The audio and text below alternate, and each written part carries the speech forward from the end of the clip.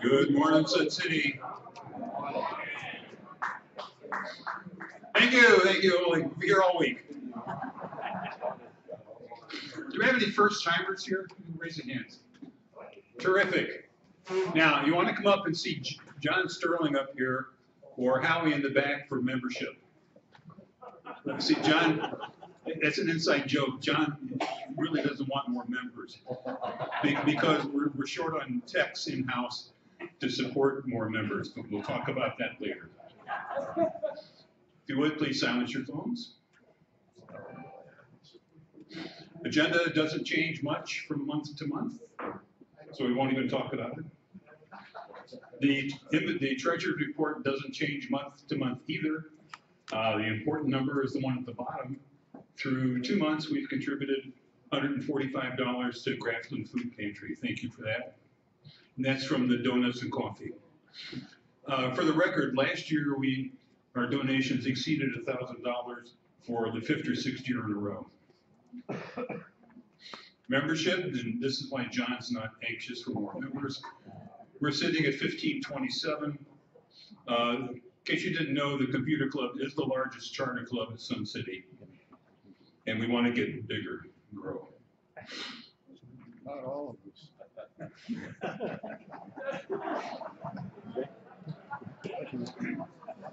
We've all been there, right? Computer Club Matters schedule for this year, next month, on the 13th of April. The featured presentation will be computer scams and Microsoft Defender. And everyone that's running Windows on their laptop, particularly if it's Windows 10 or 11, you already have a pretty good virus and malware protection on your device called Microsoft Defender. And Shelley's going to have a presentation to help you learn more about it and how to use it. Again, coffee and donuts at 9, the meeting starting at 9:30. Computer lab hours continue to be Monday and Thursdays, 9 a.m. to noon. Remember your username and passwords when you come to the lab. The the photography group meets the first Wednesday of the month in the evening, and the Apple group the first Tuesday of the month in the morning. Now, how many of you have had a smartphone for 6 months or more? Okay. How many have had one for a year or more? Pretty good. Now, how many of you think you know a lot about your phones? Now, hold your hands up. We want to get a picture here so we can get Face ID later. Now, if you're in the last group, seriously, if you are in the last group, then we know you know a lot about smartphones, and we know that you can help others in the lab, help those that are less fortunate. Now, I guarantee that if you had a smartphone for a year or more, you're qualified to be a smartphone tech at the lab. Today, more questions come in about smartphones than computers. Typically, the question is, how do I do something? And if you've been using a phone for a year, you know the answers. You want to learn more about being a smartphone tech? Come on up after the meeting or come to the lab after the meeting or next week and talk with John or Shelley or Ken or myself, and we'll explain more of what's involved with being a tech at the lab.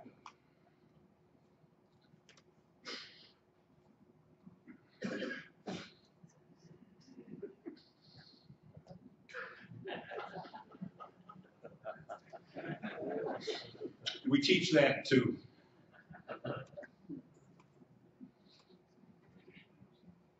It's time for a commercial message.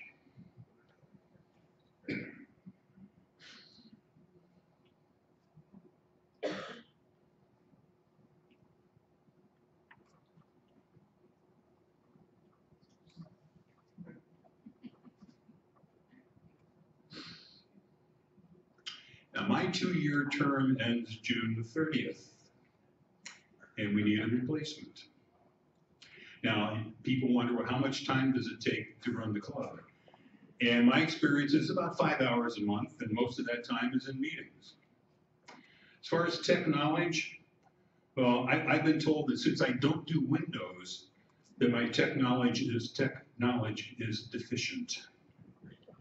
Now, how many former managers, coaches, teachers, school principals, military leaders do we have in the audience?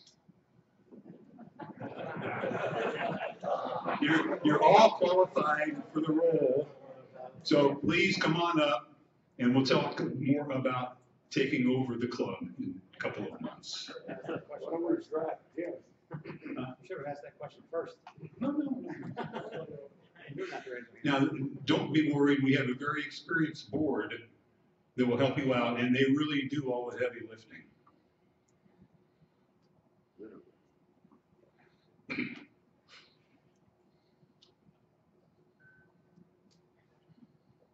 You like the red?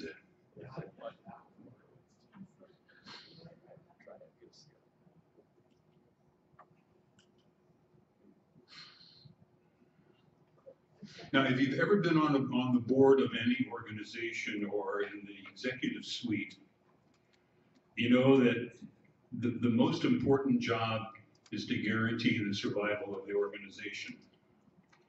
Now, we're fortunate our club survives because of our members and because we consistently provide useful information and solid one-on-one support in the lab.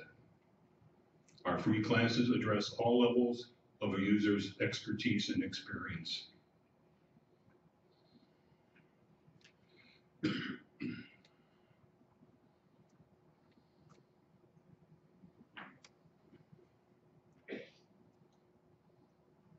I'm writing as fast as I can.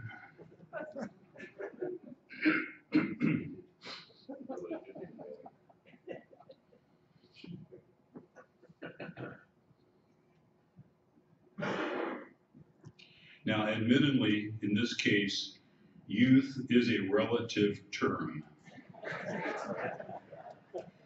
Now, admittedly, the board's average age today is north of 80.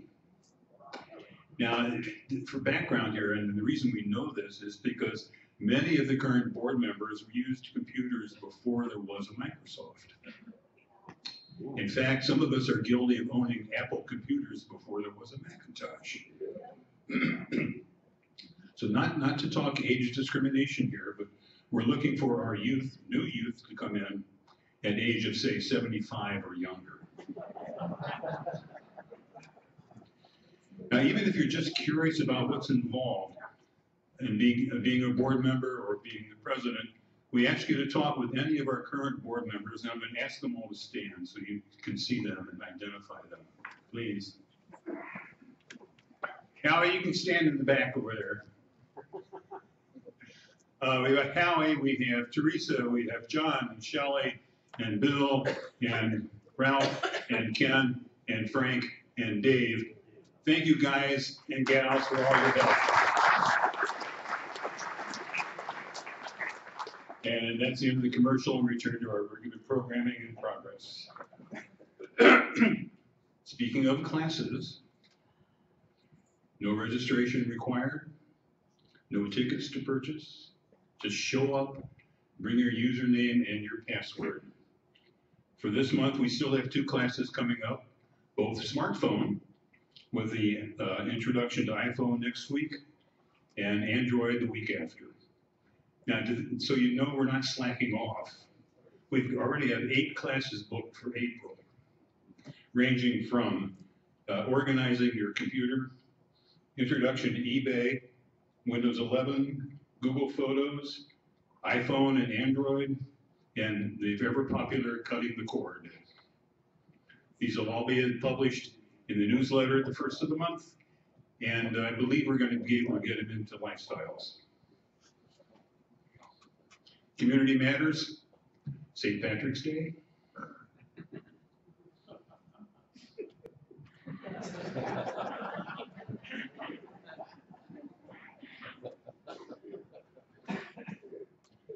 Important for those of you that are gamblers, bingo on the 17th. Sun City Board meeting the 22nd. Consumer Showcase the 23rd. Make your reservations for gardening by the 31st. And the theater production of 9 to 5 is at the end of April. And if you want to know more about tickets, Linda Davis is up here. Raise your hand, Linda. And she'll help you out on tickets. And I know they're going to be on sale next month. April 4th, important day. Get out and vote. To my knowledge, the voting will be here, and I believe McHenry County will be up at the, Cosmo Center. thank you, the Townsend Center in the village, in the city. This is from a store in the mall.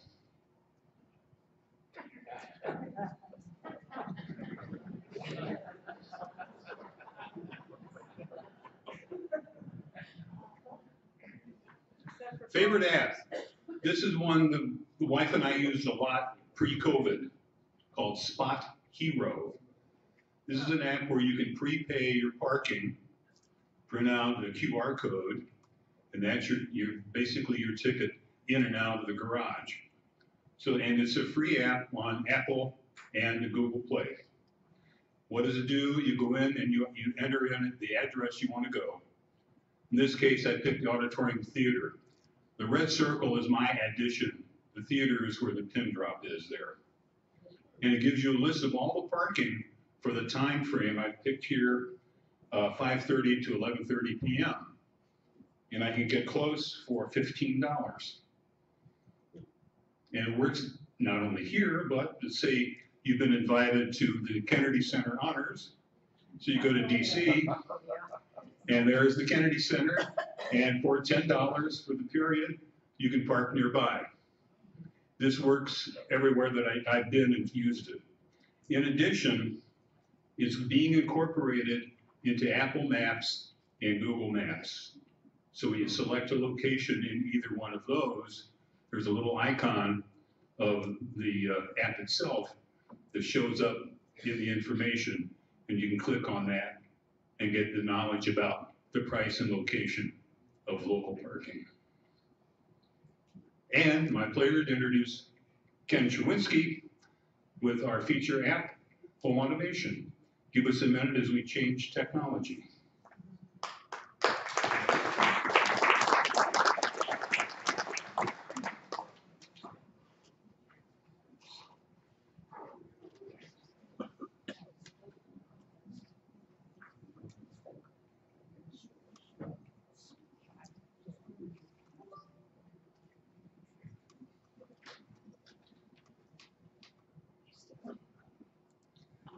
There we go. Good morning. Okay, so home automation. Before we start, David had a couple of questions for you. I have a couple as well. How many people have any kind of like a Wi-Fi light bulb? Okay, just a few. And how many have something like Amazon Echo or Google? Any of those personal assistant voice assistants? Okay, so using them together. Wi-Fi light bulb can turn the light on and off and say to tell Alexa to turn it on and off. Well, okay, we'll talk a little bit about all that.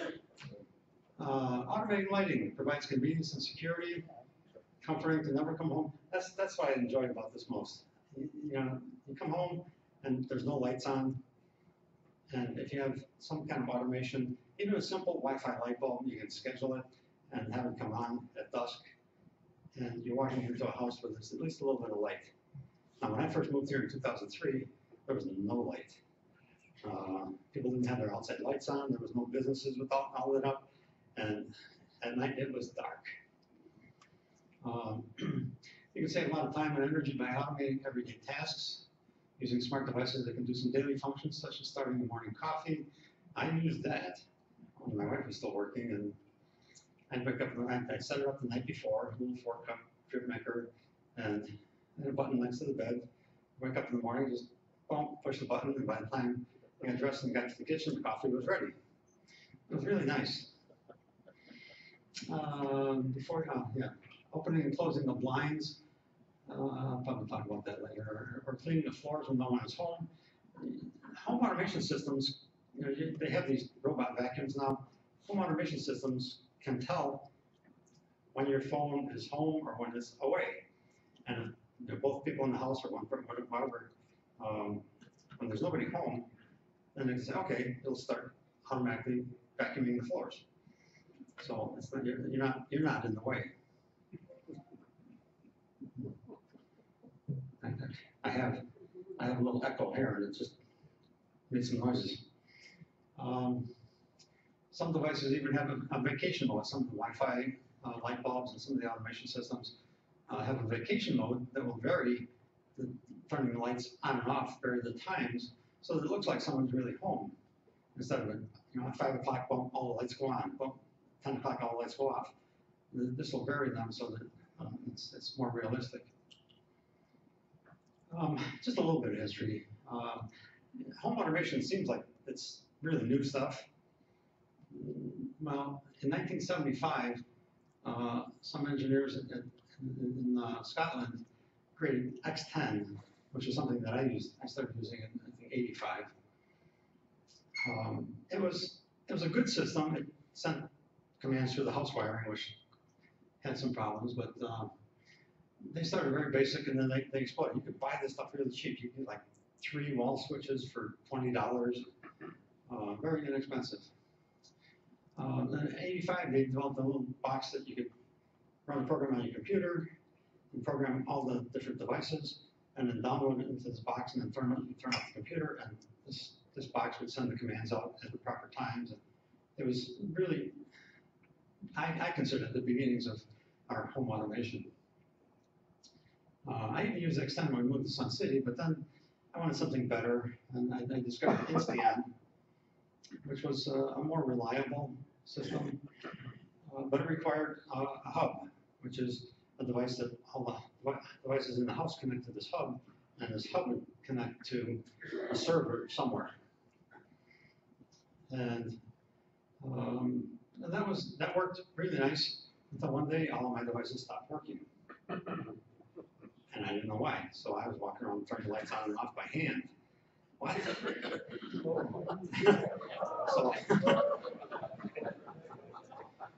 So after about a week, I found on the internet that it said, yeah, the company went out of business, they shut down their servers, they're done. Oh, well, then I went out and I bought some Wi-Fi devices and plugged those in and got everything running again, so I didn't have to manually push buttons.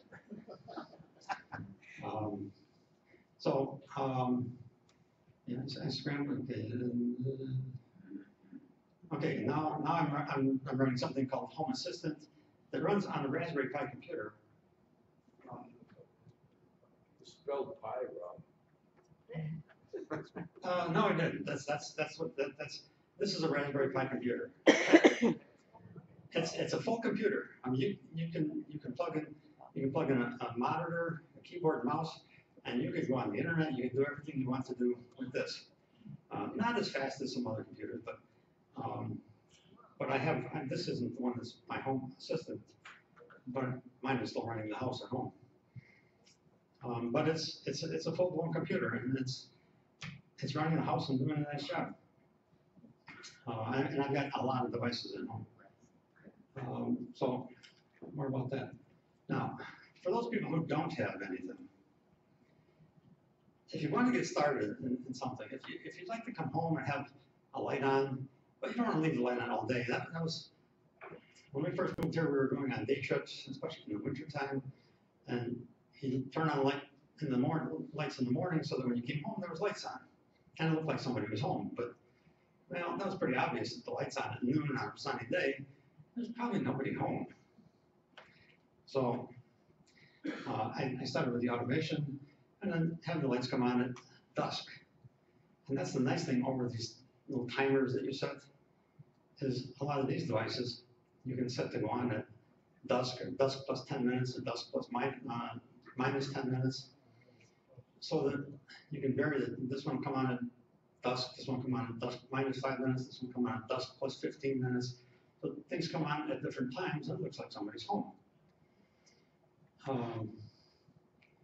So I started putting this stuff in, and it really made it more livable. And I'm just used to lights being on. I walk around the house and lights just, I have motion sensors and things, and lights just go on and off when they need to. Let's see. Oh, okay, so getting started small. Now, I did look, and at Walmart, they have these smart Wi-Fi bulbs and these Roku switches. They have a lot of other things too.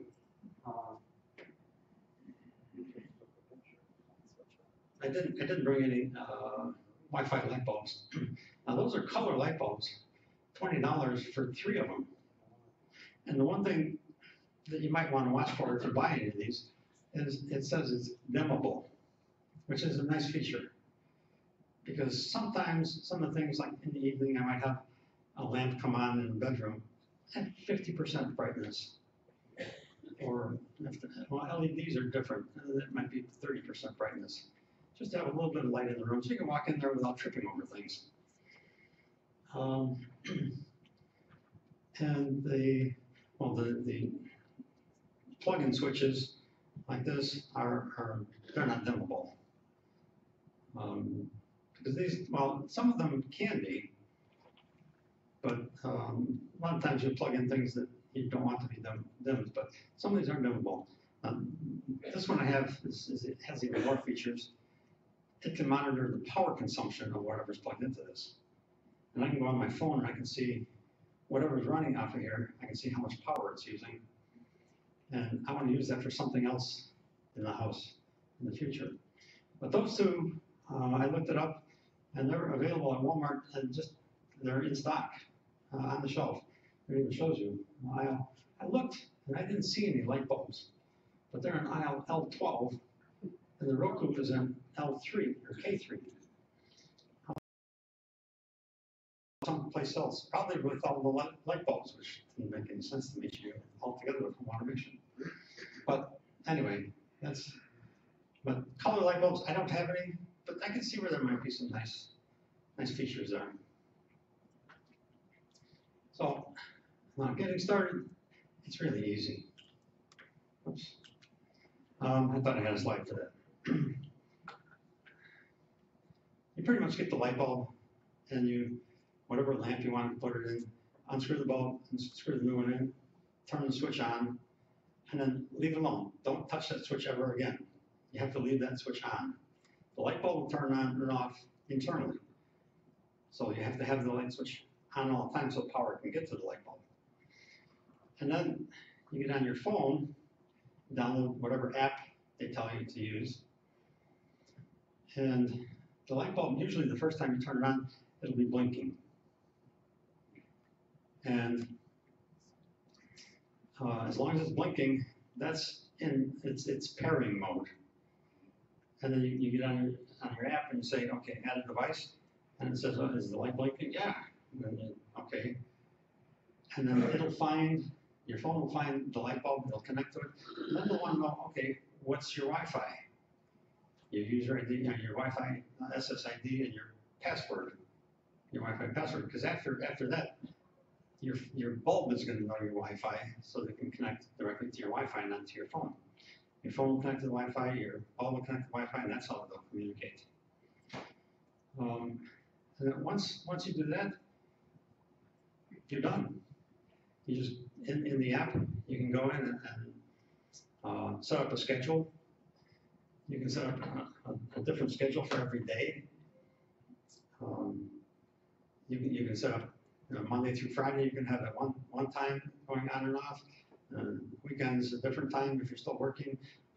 Whatever you want. If you want every day to be a different schedule, you can do that too. It's very easily done all on your app, on your phone. And you can just say that, and it'll load it into the phone, I don't know if it's loaded in the bulb or now these are Wi-Fi, so I have to monitor the network to see if that's going out anywhere to a server someplace. I'm not positive about that yet. But it's very simple to do. One thing I learned is you don't want to do any live demonstrations because they usually fail.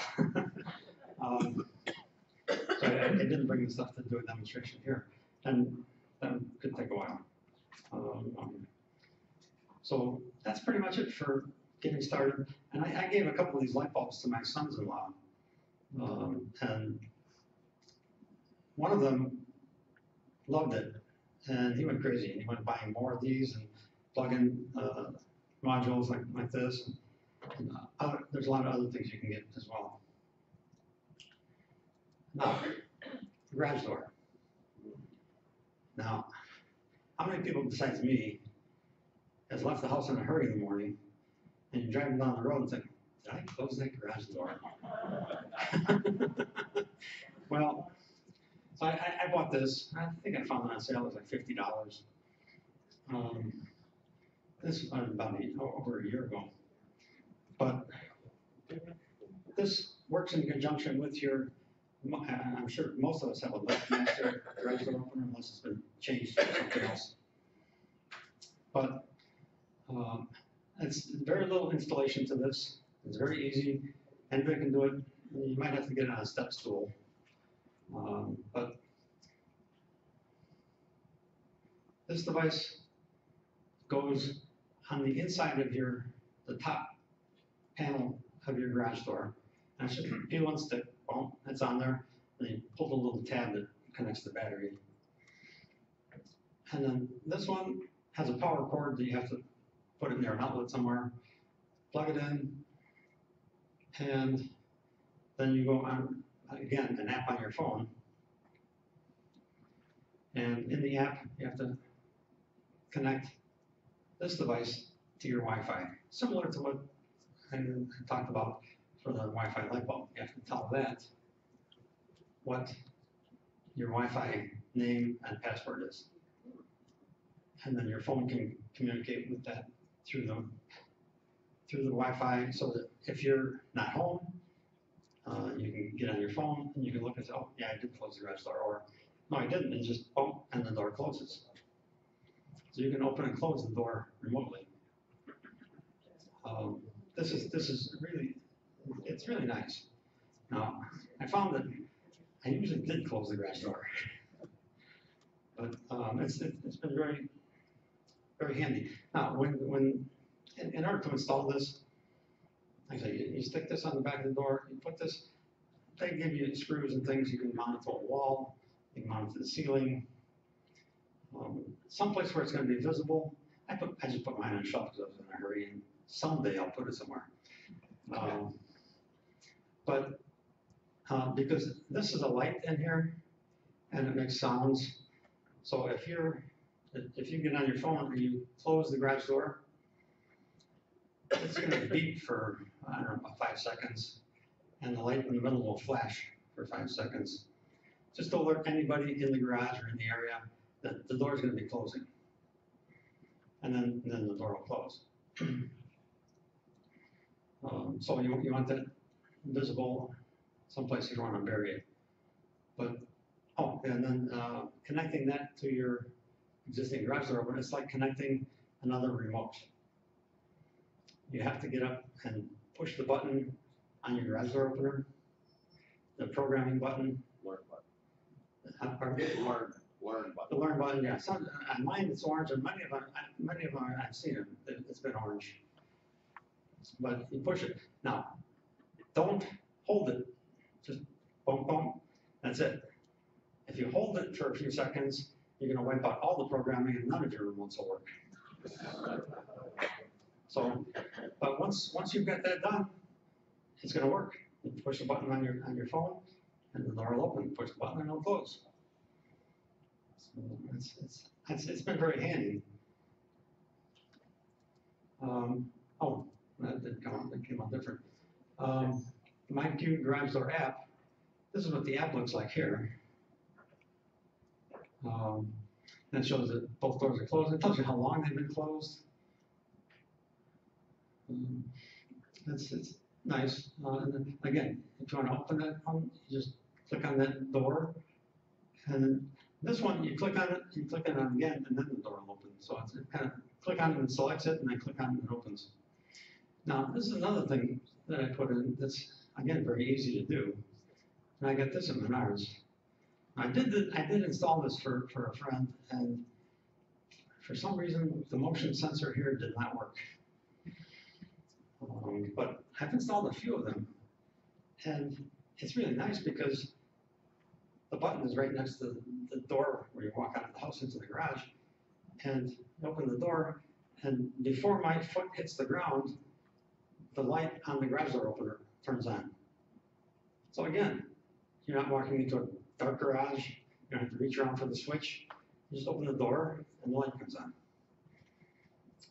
It's been another convenience.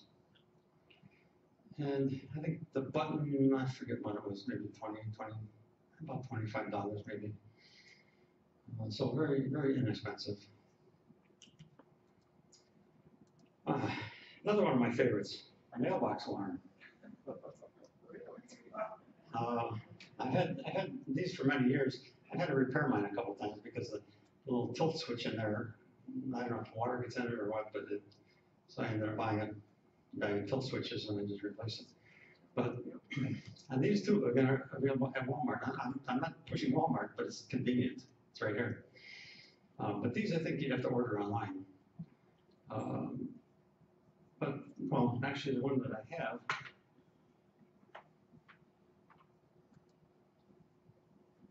It's like they show here, it's two pieces. Now this piece, there's a wire that comes, a power source that plugs in, and this is in the house. And this you just peel and stick on the inside of your mailbox door. It says up. That should be pointing up so that when the mailbox door opens, that goes down, it closes the tilt switch, and then this thing inside the house starts beeping, and this little blue light starts flashing to let you know the mail is here. So you're not making extra trips out to the mailbox. Oh, no, the mail's not here yet, especially in the wintertime. That's very handy, except if you're not home, and this is one of my irritations. If you're not home, you don't know that the mail came until you, again, in the wintertime, in the house, you take off your jacket, hang it up, take off your hat, take off your shoes, you walk into the kitchen, and oh, the blue lights here, the mail's here. Put the hat on, put the coat on, put the boots on, walk out to the mailbox. One thing that's on my list of to-do things is to add something to this.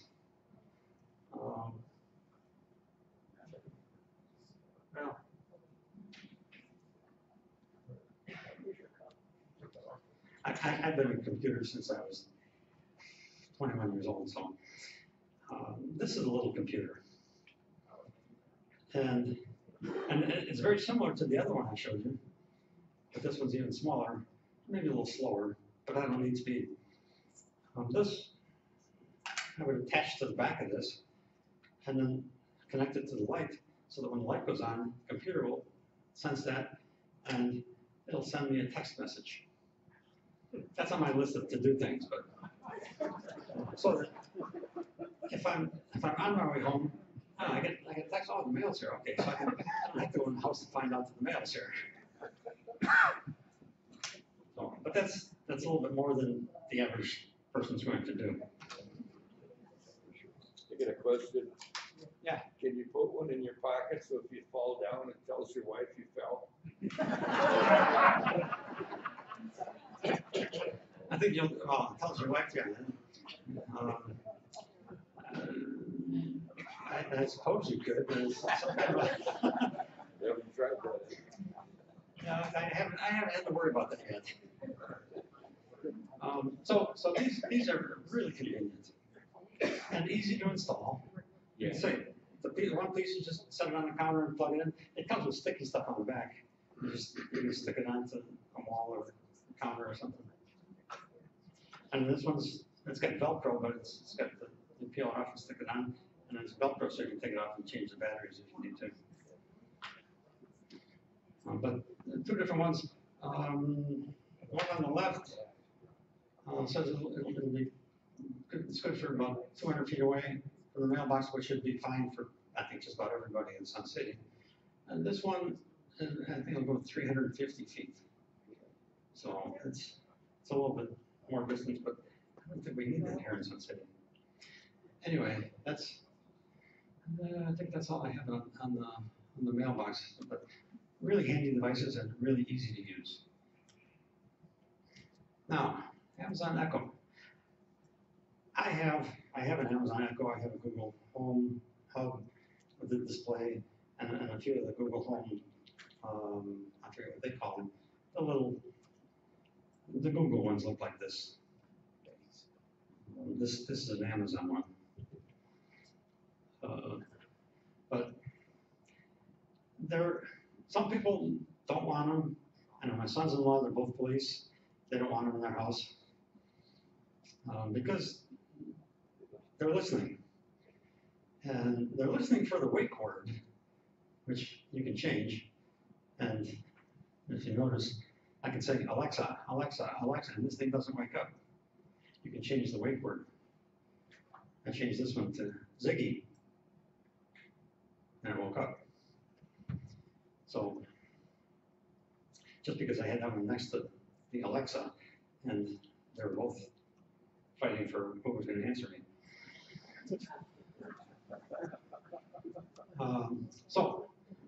Different ones, I mean, and the price varies. These you can pick up for $30, $40. It's not, I don't know if that's the normal price, but you can find them on sale usually. I've got a few of these. I've got one of these. This one is really nice. This is their latest one. It's got great sound, and it hears better. I got ones from the original one. I don't know how many years ago that was. That was a tall, thin one. This one it sounds better, it works better, and I'm really liking this one. That one sits right on the counter between the kitchen and the dining room. And you don't have to yell for it to hear you. You can just talk in a normal tone of voice, and it's surprising how well it hears. So that's, I guess, a concern for people who are concerned about it, hearing everything you say. And then the display, that one, I don't have one of these from Amazon. I have one from Google. That's in my den, and I don't use that one very often. But these are nice because you can talk to them, you can tell them to turn on lights, you can tell them to do a lot of different things. And I have a lot of other functions when I get into my home automation system, which is further on down the road. But this can be an automation system in itself. It'll discover all of your other Wi-Fi devices. Yeah, you may have to plug in or add on what they call a skill. And it's all in the app on your phone. You only add a skill for a Honeywell thermostat. And then it'll understand, it can get the temperature from your Honeywell thermostat. You can get certain information. A lot of the things I'm talking about, if you buy Wi-Fi light bulbs and switches and things from different vendors, most of them have their own app. And you'll end up with, I've probably got about 10 or 12 apps on my phone just for my automation stuff. And then the problem is, okay, what app do I use for this device? And then you don't, no, not that one. You open it, no, not that one. You open it, no. Oh, here it is. You finally find the right app to control that device. Well, the automation system I use brings all that stuff together. But the Amazon Echo can do that as well. You just install a skill for this type of device, another skill for this type of device, another one for this type of device, and then that will find those Wi-Fi devices. And then you can just tell, Alexa, turn on the fireplace light. Oh, there it is. Oh, it's too bright. Alexa, fireplace light 50%. There's it down a little bit. So that is becoming a hub for your whole automation system. And these, I don't know what the prices are for these two. But these are relatively expensive. And they work very well. And sound pretty good too. But the sound is a little bit better with this. Oh, I also have a remote. I love remotes, except sometimes you get too many. But this is a remote just for, well, this will work with the Amazon Fire Stick, and it'll work with the Echo. You tie it to a particular Echo, and you can just push a button, and you don't have to say the wake word. You just push the button, and then say what you want. Let's see if we can. What time is it? So yeah, so I didn't have to say the wake word. But this one is, Ziggy, what's the temperature? Right now, it's 37 degrees Fahrenheit. Today, expect a high of 37 Let's degrees. continue to talk, but, so the remote is nice. Now, where I have this one. Where I have this one, I said between the dining room and the kitchen, so when we have company over for dinner or something, we're all sitting at the dining room table, I'm usually at the far end of the dining room table, and I often have music playing. And sometimes some of the songs that come on are louder than the others, and it's annoying to conversation.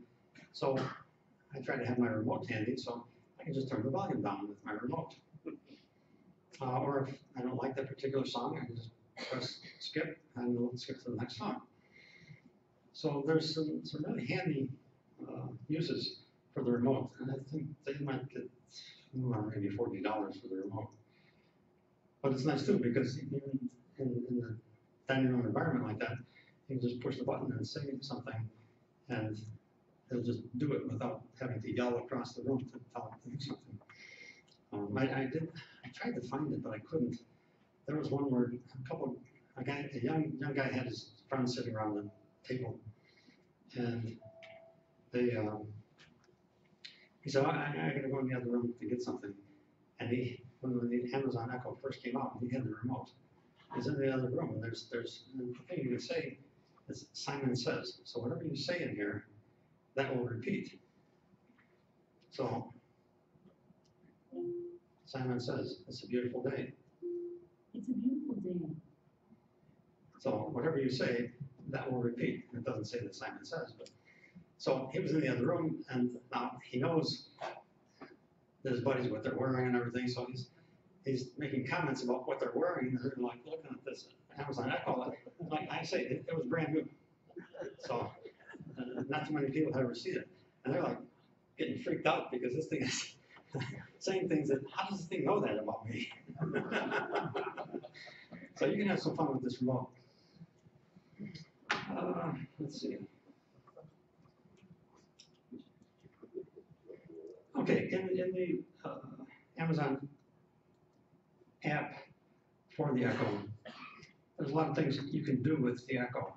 And those of you who have one, I don't know if you're aware of many of the things that you can do. Lists and notes. And I know I've done this, where you're going to go to a store and you make a list, and then you rush out and you get, oh, I left it on the counter. Well, if you use this, you just tell Alexa, add eggs to my shopping list. Fix the screen to my to-do list, so you can have multiple lists even. And then you get to the grocery store, and you just look on your phone at your Amazon app, and you can see all the stuff you've told it to add to your shopping list. And you can get that, so you don't have to write it down, and you just, while you're like, it's kitchen items, while you're working in the kitchen, oh yeah, just use the last eggs. Alexa, add eggs to my shopping list. While your hands are all dirty, you don't have to write anything down, just tell it. And it's there. Calendar. That's pretty cool. I've brought in my Google Calendar to here. Ziggy, what's on my calendar for today? Today, there are 3 events remaining. There is 1 event in progress. Computer Club meeting lasts until 10:45 a.m. Then, at 10:45 a.m., there's Computer Lab. And at 6 p.m., there's Hardy Tonight Eagles. So I can go on my phone, on my Google Calendar, and put my events on there. I can ask this, and it's not just today. I can ask it what I'm doing tomorrow, on April 1st, any day, and it'll tell me. Let's see. Routines. Now, I've got routines set up so that, and I have to think, because some of these are in my Alexa and some are in my other automation system, so I might get confused. But there are some things you can do. I'm trying to think now which ones are. You can set a routine so that if it's dusk, it'll turn on certain lights. The one of them that I set up, I can just say, Alexa, Merry Christmas, and it will turn on the main Christmas tree, it'll turn on the little tree in the foyer, it'll turn on all the outside lights, and then the Echo will start playing Christmas music, just by me saying Merry Christmas to it. So that's a routine that I can set up. Follow updates I've never looked at. It's something you can tell it what things you're interested in. It'll follow those things. Blueprints. I use Alexa. Alexa together. If you have someone that you want to, that they have an Echo device, you can kind of connect with them and monitor how they're doing. Talk to them. You can monitor your workouts and tie your workouts. I find that very useful. Reminders. You can tell it to remind you of Ziggy, remind me of my presentation in 5 seconds.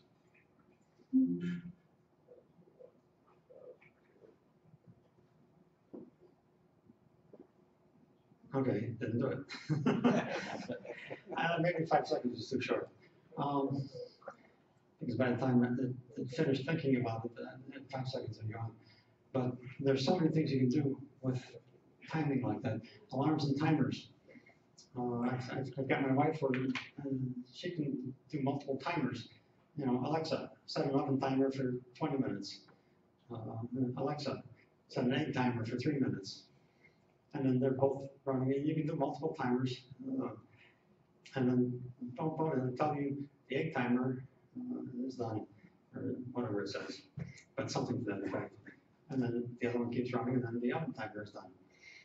So it's handy for little things like that. Instead of trying to, okay, timer on the oven is set for that, the timer on the microwave is for this. I just do it with the Echo on. It keeps track of all that. Skills and games.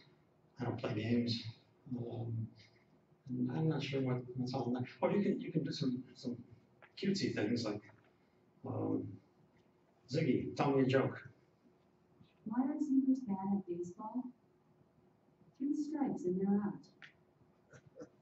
They're corny, but question. I was just thinking, not really a question, but I'm wondering, with the timers and reminders, could it be helpful for someone who has memory loss or something, do you think this could be useful to set up something for a person, let's say, you're living alone and they have to take medication, Yeah, well, that's one of the things that Alexa Together can be used for. The question was, would it be useful for someone that has memory loss or even some other aging problems? And yes, it could be, because if you were with them and you were going to leave, but you could set a timer to remind them that to take their medicine or something, or that Alexa Together is something else that you can do, even from the app on your phone. If you were after you left, you could connect with the one in the house and make sure that they would take their medication on time. So yeah, there are some uses for that. Things to try. There's all kinds of things to try. Automotive. I don't have any Google or Android or Apple stuff in my car, so I haven't even looked at that. But things to try, they tell you all kinds of things that you can do with your phone. I think I've got some of them listed later on in the slideshow. Find My, you can say, tell it to find my phone, and it'll call your phone. I've misplaced my phone a couple times. So that has helped. A cooking library, you can get your favorite recipes in there and have it, and I haven't tried that, so I don't know if it tells you what it is, or if you need one with a display to show you the library, the cooking library.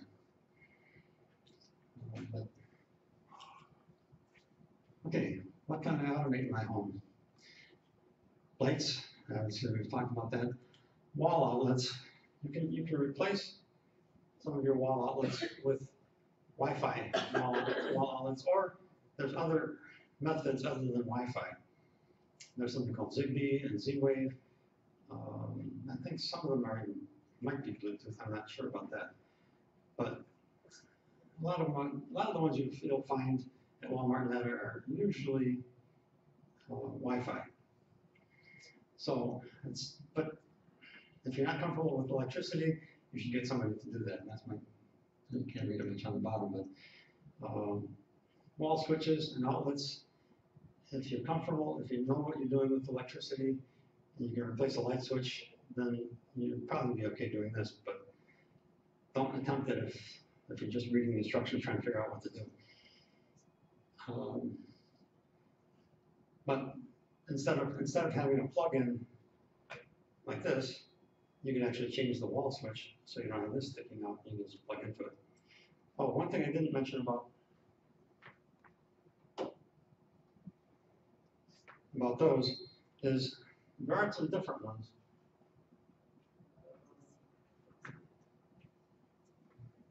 I've got quite a few of these round ones, but the problem with these is when you plug one into a duplex outlet, it covers up enough where you can't plug two of them into one outlet.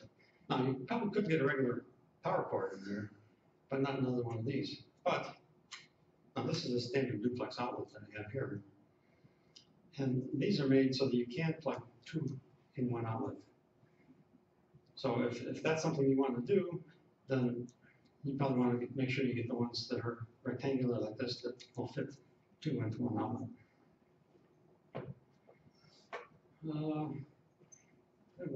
Door locks.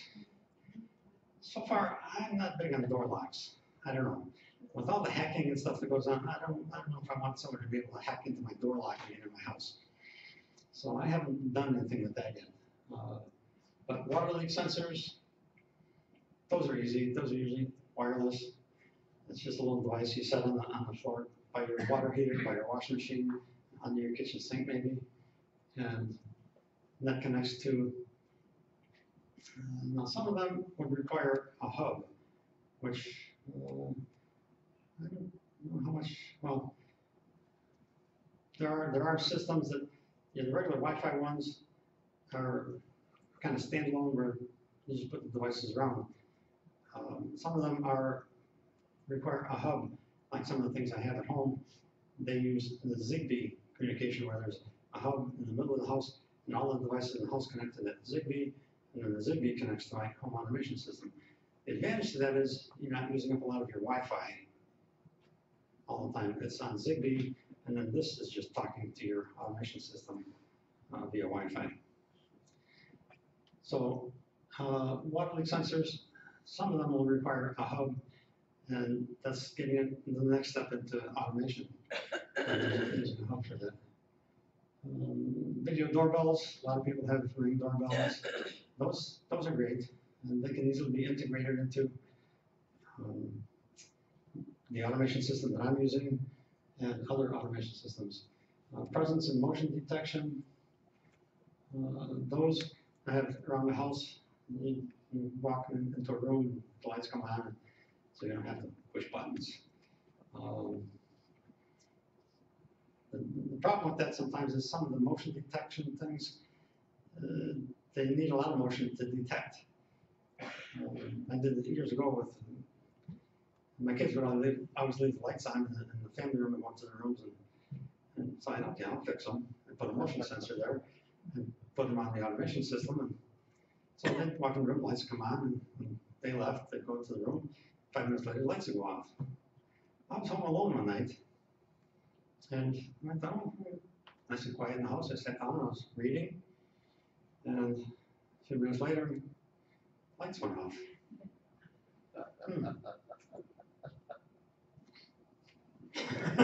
Lights came on again, so maybe the lights go off. Every few minutes, I have to wave my arms. So, and there's some detectors now that have presence and motion detection. So they have like a low power radar that can detect even as much as you're breathing, as long as you're not 30 feet away. But so some of them are very sophisticated and not outrageous in price either. Security cameras, a lot of people have security cameras. There's some really inexpensive.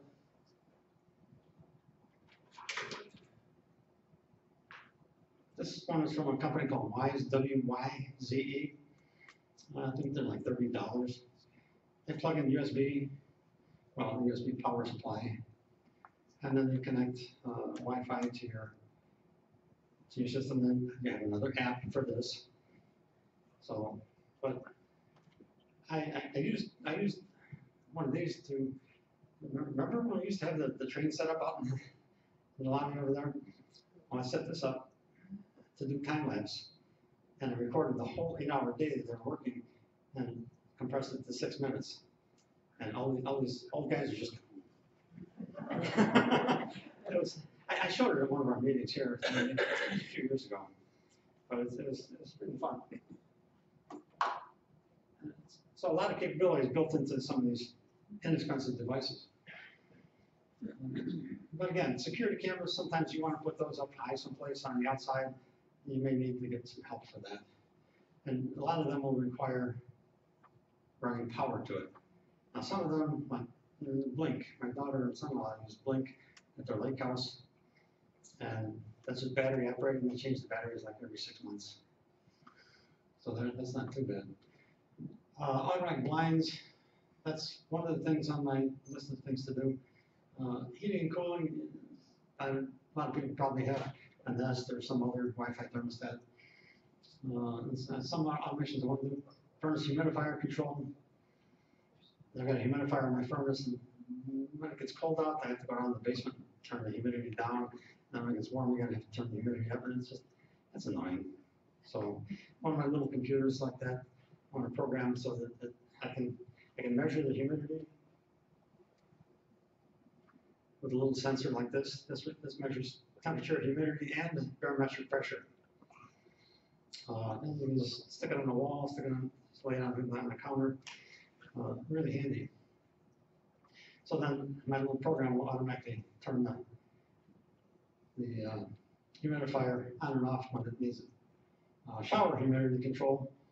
A lot of times I'll forget, or someone else will forget to turn on the exhaust fan when you're taking a shower and get rid of the humidity in there. You can have one of these sensors in the bathroom, and then put a controlled switch on the exhaust fan, and then it'll automatically turn on the exhaust fan when you need it. I don't think I've ever seen one that would sense odor though.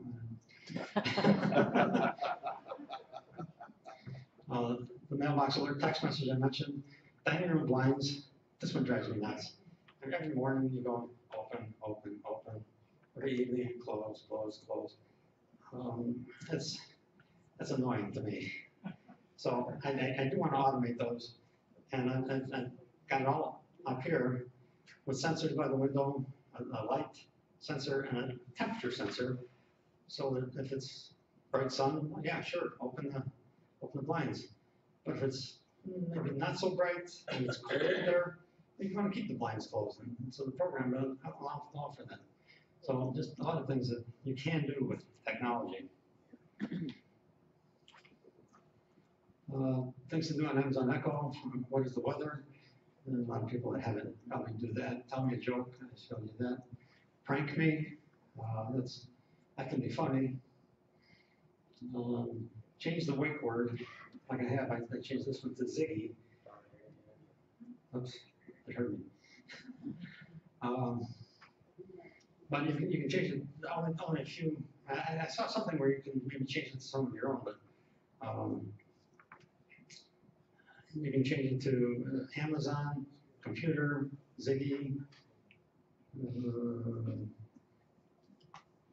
and Alexa. I don't know if there's any others. I think there was one more. You can change the voice. You can tell it to change the voice to a different, you can get an English accent voice. You can get a male voice, female voice, Australian, Canadian. What's the temperature? I've got these sensors. I got one in the garage, one in the basement, one in the dining room.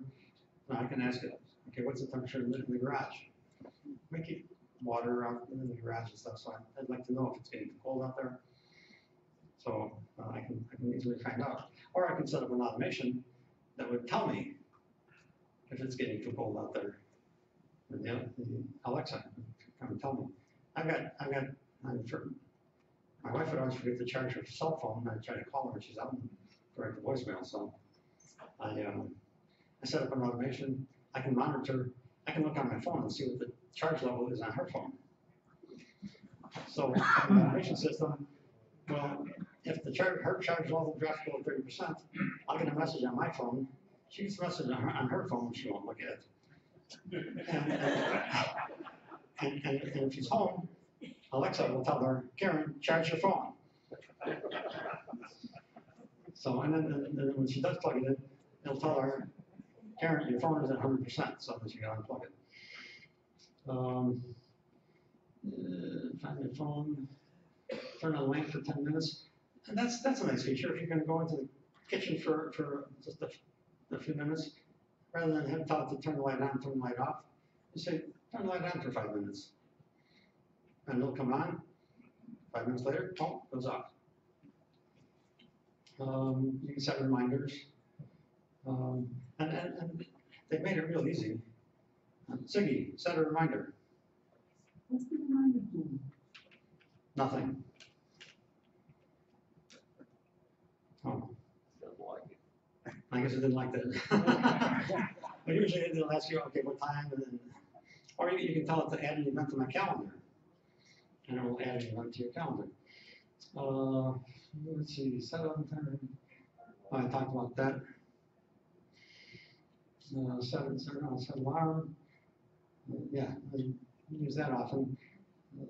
My wife does that. Like she set it for 7 o'clock this morning for me to wake her up, and then I woke her up, and she didn't get out of bed anyway. You can tell open fireplace, sleep sounds. No. So you can have make the rain sounds to help you go to sleep or something. You can do that, and you have to turn that on for like 10 minutes. I told you about my Merry Christmas routine. If you have a Fire TV, you can use your voice to access the content on your TV. Geofence, I don't know if you've ever heard that term, but that blue circle around my house, that's if I'm coming home late after all the lights have gone off in the evening, and I get within that blue circle and that geofence, it'll turn on lights in the house. So it'll sense that my phone is getting close to the house, and it'll turn on the lights. Now, if I don't have my phone with me, that's not going to work. But that's kind of nice. Okay, Home Assistant, that's we're going along here. I talked about when the SDN servers are shut down. Home Assistant is open source, free software that is community supported with over 1,000 integrations. Integrations are like my Honeywell thermostat. I just tell them, okay, add in this integration, and now it knows how to talk to my Honeywell thermostat. And I can bring up different things to look at information about that Honeywell thermostat. One goal of the HA community is to eliminate the dependency on vendors' external servers and operate completely on local hardware, which then you don't have to worry about them shutting down their servers and you being stuck with something that doesn't work. If everything is working locally, you don't care. As long as you've got an internet connection, and you don't really need an internet connection unless you're going to be accessing your stuff remotely. Then you need the internet connection. But otherwise, you could just exist all within your house without an internet connection if you're just going to operate, everything will operate inside your house. And let's see, and operate completely on local hardware, well, except for remote access. Yeah. After all, Google, Amazon, Apple, and China already know way too much about us. I'll give them more information. Because a lot of these devices are made in China.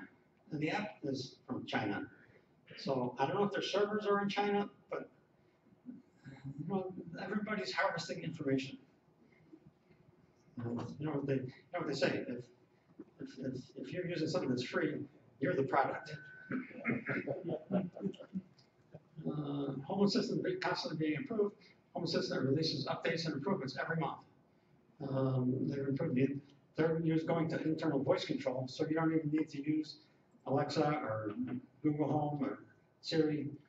You'll be able to do that all by talking to, and I'm not sure, I haven't researched this yet to see what they're doing, but what they're using for a microphone. So you can check the status of your device. You can tell you how many lights are on. It's great. It's not to the level of Alexa yet, but it's always improving. This furthers HA's effort to eliminate dependency on external servers. HA will never be able to answer everything that those devices can, but at least HA won't be dependent on those outside servers. Now there's something new coming out called Matter, and I think I've got a slide on that. I'm trying to get through this because we're running long. Home Assistant has a USB plug-in device that I have that is plugged in that will work with this new system called Matter. That supposedly it's all these vendors of all this equipment have gotten together. Samsung, SmartThings, and Apple, and Google, and Amazon, and a lot of other companies that make all. Tuya is a Chinese company that makes most of this stuff. They've all gotten together and settled on a common communication, so that all these devices, you should be able to just go and buy it, and it'll work without all these separate little apps. So and that's the goal, and Matter just came out, I think the end of last year. Now, I talked about the integration with my thermostat. A lot of stuff is logged into this automation system. I can look at this, and I can see, and this is just for March 6th, March 7th. I can see at about 5 a.m. the furnace came on, the heat was up, and about 5:30, 5:45, it was up at 72 degrees, which was the set point. This is the set point. And you can see during the day how often it ran. In the afternoon, the furnace didn't run at all. And then it started running a little bit more, and then it was running more in the evening. And then at night, the set point went down, and then gradually the temperature in the house went down. And then it got down, and then it came right back up again the next morning. So you can log all this. You can go back and look at this historically. It's very, I find it very interesting and useful. Because I can see, well, maybe I can set the setback lower or higher. It helps me adjust things like that. And you can do this for a lot of the different devices, even these power monitoring devices.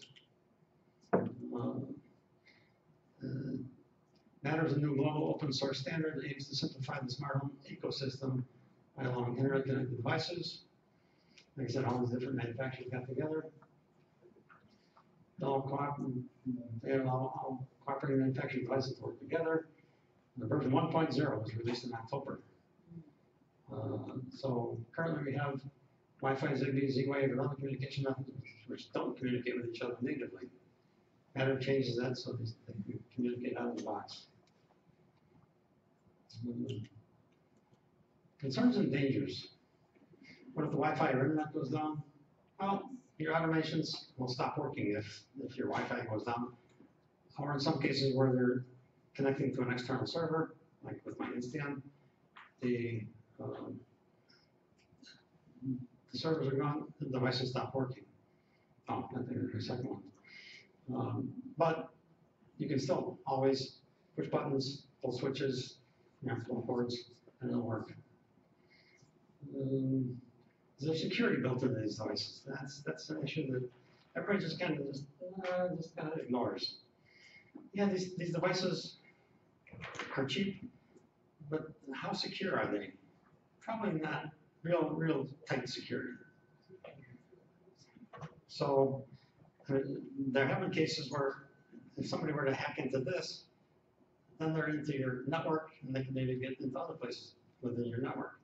That's what happened with LastPass. Somebody hacked into a media server program and planted some software and was able to get into, eventually steal LastPass's password database. So, yeah, so that's other concerns. Well, yeah, a lot of devices now. I think with most of the Pulte homes, the NEC standard, the National Electrical Code, was changed so that that required there be a third wire, a neutral wire, in every box in the house, which is great for home automation because a lot of these devices require a neutral wire. Now, I've installed some in the web homes, and they did not have a neutral wire in every box. So in one case, okay, I'm not going to change your electrical system, so you know, get a handyman. He ran a neutral wire from another box through the wall and into that box so we could install a wall switch to control them. But so if you have a white wire, it's usually white in the box, then most of these devices that you put in the wall switches, they will work. And some smart thermostats require a fifth wire, which wasn't wired up in mine, but the wires were there and I was able to use them. I connected it inside my furnace and then connected to the thermostat. If you have batteries in your thermostat now, you need 4 wires. If you don't have batteries, you're probably using at least 5 wires. So if you're going to buy a smart thermostat, you might have to think about this. Sources of more information. This wrapped a little bit differently. YouTube channels. I spend a lot of time on YouTube. Everything smart home. These are channels. If you're familiar with channels on YouTube, you go to YouTube and just go to YouTube search and just type in like everything smart home. You get all these. You'll find this channel for this. The guy who does that, and some very knowledgeable people. The hookup. That guy talks so fast.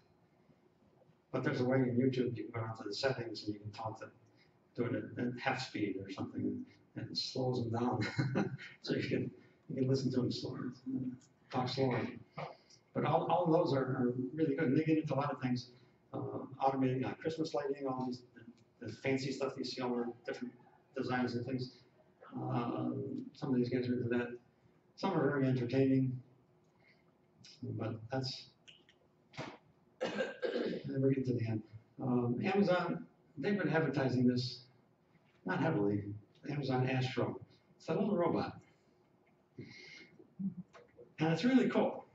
And I wanted to get one, but what am I going to do with it? It would just be fun to have. But it does, I mean, it's got this telescoping camera. That thing, it'll go around your house and it'll map out your house so it knows where everything is. And you can block it off so it doesn't map out and it won't go down your stairway or something, because that wouldn't turn out well. But it's cute, and the display kind of goes back and forth, and the eyes blink, and I think it's really cool. It was $1,000, and you had to apply to be invited. And I thought about it, I did. Well, now you still have to apply to be invited, but it's $1,600. So, and that's the price that they said it was going to be after arrival. But it's cute. I don't know. Anyway, that's longer than I should have, but hopefully you got something out of this. Anybody have any questions?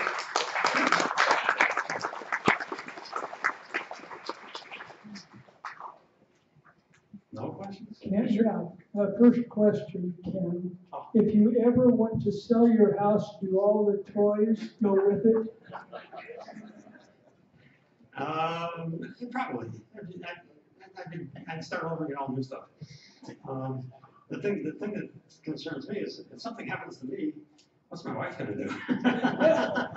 She's going to sell the house. A question from the technically deficient zone. Yeah. Do you have any comment about the Home app for iPhones? The Home app? Home, it's for home automation. A home app. Anyway, if you have an iPhone, there's an app called Home, Home, and there are instructions in it that tells you how to do a lot of the stuff Ken has been talking about to automate your home. It's Well, already there. Apple has their own ecosystem, it's called Apple HomeKit. Correct. And I'm assuming that it works with the Apple HomeKit system, and that would be the app for that. So that would be similar to the Alexa Correct. app. So I don't, I do have an iPad, but that's all. Other questions? Thank you all for coming. We'll see you next month. Thank you, Ken. Thank you.